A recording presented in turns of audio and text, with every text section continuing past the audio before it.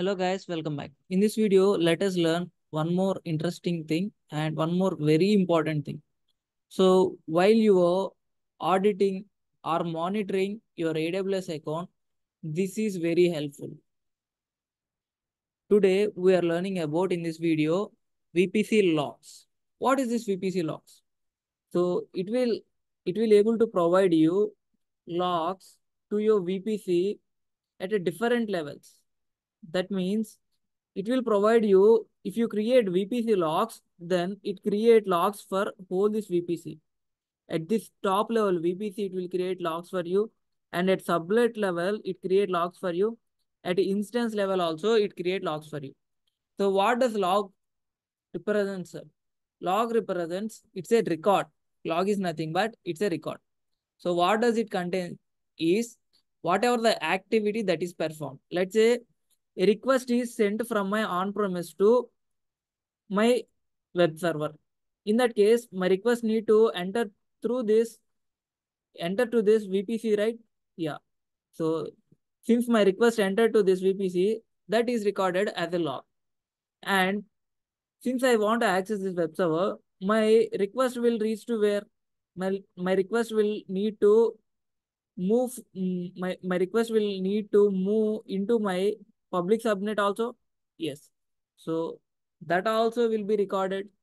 And in order to access this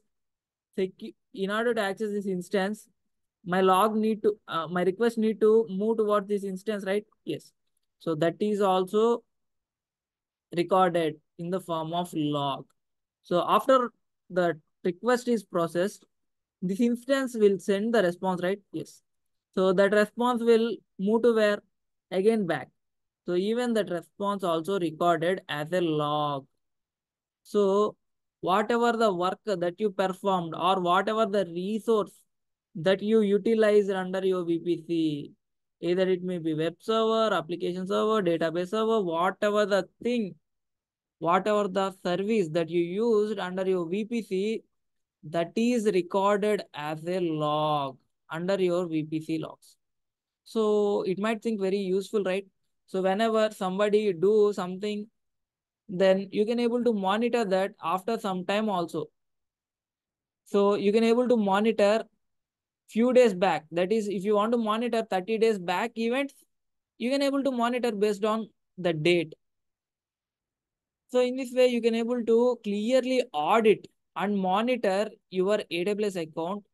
So you can able to understood what happens in your AWS account, right? Yeah. So what are the things that are performed in your AWS account, that also you can able to monitor by using those logs. So that is very important. So when do we can able to create these logs, sir? So we call these logs VPC level logs as VPC flow logs. What is that? VPC flow logs. We call these VPC level logs as VPC flow logs. So let us see these directly from console AWS. You can see here, I already log in into my AWS account. I already logged in into my AWS account. Now I opened my VPC dashboard. You can see I opened my VPCs. So I just clicked on my VPCs. You can see my VPC is available here. If I click on it, then it will show me it's a default VPC. Now you can see an option called flow logs. Just click on it. Here you can see whatever the logs you have, those are. So you can enable this flow logs whenever you're creating your VPC. So whenever you're creating your VPC, you can able to enable this flow logs. Once you enable this flow logs, it cannot be disabled. It cannot be disabled, right? Yeah. So even if you want, you can able to create a flow log. So just click on that and even able to provide your flow log. And if you want to provide any filters, filter it and provide any max intervals of time your flow logs will record. That also you can able to provide. So in which destination you want to store your flow logs. That also you need to specify. If you want to send your flow logs to CloudWatch, then that also you can able to select, or else you can have option to put your logs under your S3 bucket or AWS data firehouse. AWS firehouse in same account or different account also you can able to put. So like this, these many destination options are available for you to store your logs. So based on the selection option, you need to select the destination folder here. And once again, you need to provide an IAM role. So why do we need to provide this IAM role?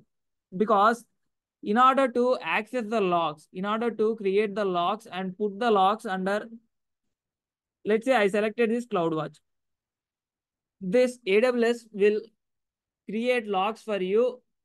So in order to create, based on the events, it will create the logs for you. Now, how does any item which will put under this VPC CloudWatch, first the service need to access that VPC CloudWatch, right? Yeah. So how any service can able to access other service? By giving permission only, right? Yes. How do you provide permission? By using IAM role.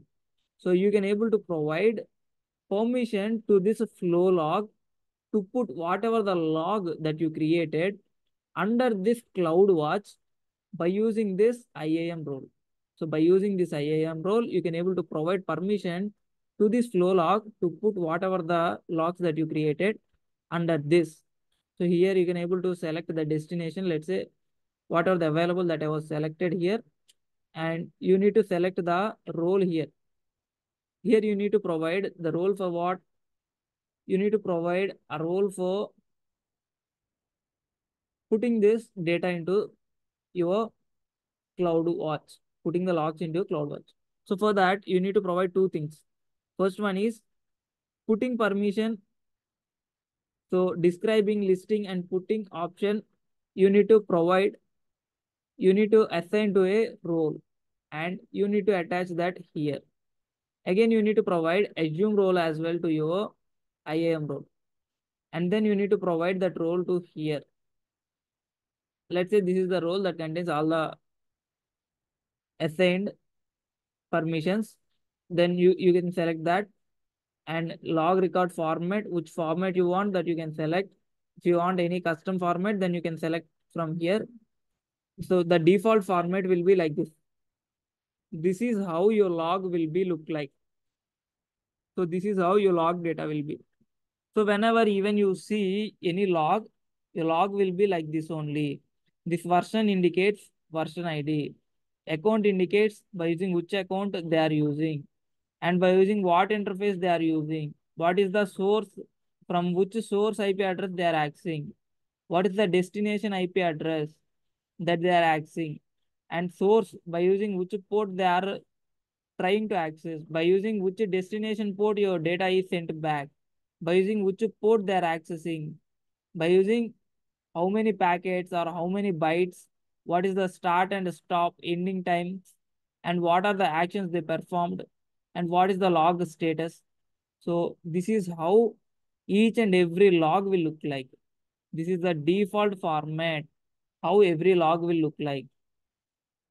So by watching this default format, you can able to identify from which account your request will get, from which source address you got the request, and from which source port, and by using which protocol you got the request, and how many bytes of data packets that are transferred back to the destination address, on which port your data is transferred back, and which interface ID this whole thing will happen, and how many bytes will be transferred, and what is the start time and what is the stop time of the request and response, and what is the action that is performed, and what is the log status.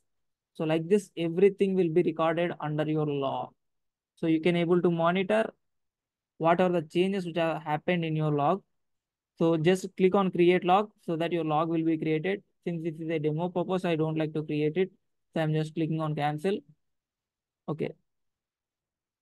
So like this, you can able to create the flow logs, VPC flow logs.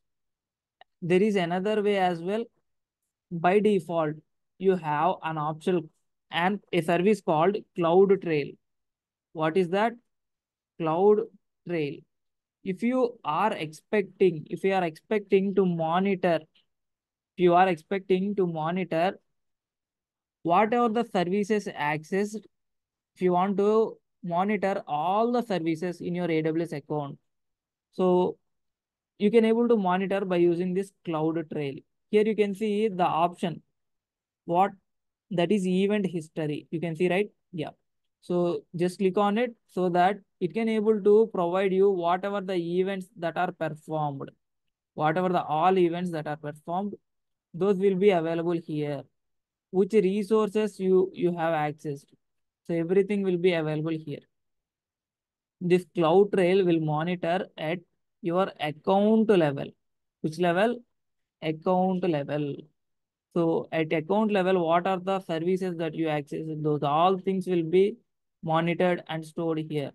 If you click on any event message, then you can able to see that event related JSON script, and even you can able to see the logs as well. So let's say I have done all the operations on Mumbai region. So I just shifted it to Mumbai region. You can see you can see whatever the actions that I performed under Mumbai region, those all will be available here. I used EC2 related security groups, VPC, networking ACLs, route tables, internet gateways. So whatever the services that I used in this region, those all I can able to get from that region. If you open any of these, if you open any of these, then you can see the JSON view as well, right? Yes. So this is how it will look like. You can able to monitor your account level services, all the services that are used do at account level, then you can use this CloudTrail. So let's say you want to monitor particular resource. I don't want account level, I want resource level. Then you can choose CloudWatch. So there is one more monitoring service available for you for auditing purpose, that is CloudWatch. So by using this CloudWatch, you can able to even perform events as well. You can see the option events. So based on the rules that you specified, you can able to create event buses, and you can able to perform events as well. Based on the metrics also, let's say if you were if your EC2 instance reached, if your EC2 instance CPU limit utilization reached to 90%, then you are expecting to launch another EC2 instance. So at that case, how do you automate the task? You can automate the task by using this CloudWatch. You can able to monitor that EC2 instance whenever it reaches to 90%. Then you can provide an event where it can trigger Lambda function. There in that Lambda function, you can write the automated code. So whenever your Lambda function triggered, then that will create you automatically one more EC2 instance. So in that way, you can use this for automation tasks, for creating events, for performing events. You can see even logs here. You can see under CloudWatch logs, you can click here log groups. Here it contains whatever the logs. Here it contains all the logs. You can see it was loaded. So currently I'm not having any logs. If you click on create logs, so then based on your configuration that you provided here, if you create a log, then regarding that service, particular service related logs will be created here. You can able to see those as well. So coming to these alarms, you can able to trigger alarms as well whenever some limit is reached. For that, this CloudWatch is useful. So in this way, you can able to audit logs in AWS account. If you want VPC level flow logs, then use VPC flow logs, which are available under VPC. You can see after opening this VPC, you have an option called. So first you need to open your VPC and select whatever the VPC that you want to provide flow logs. Then select the flow logs under that. Then create the flow log. In this way, you can able to create at a time flow logs, or else if you want to monitor account level flow logs, then use CloudTrail. If you want individual service level flow logs, then you can use CloudWatch. So I hope you understood what are the different ways which are available for you for monitoring these flow logs and store your flow log records in AWS. So I think this video is understanding to you, and you can understood how you can able to watch the logs which are available in your account directly from AWS console. So I hope this video is understanding to you. I think this video is contentful to you, how to consider the logs in AWS. If you feel this video is contentful, then please like, share, subscribe, and hit the bell icon to get the latest updates. Thanks for watching again. See you back in the next video with another interesting topic. Until then, bye bye, guys.